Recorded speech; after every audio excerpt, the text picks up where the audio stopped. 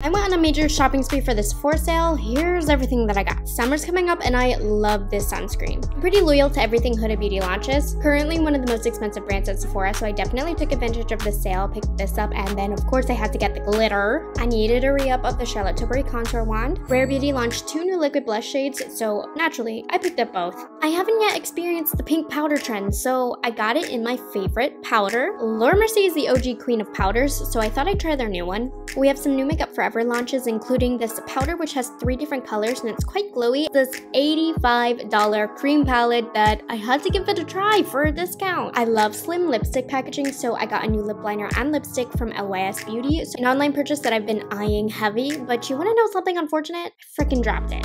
The name is what got me, but I have something to tell you. This is very odd. Say is a new favorite discovery of mine, and I thought this blush looked beautiful. Like for part 2.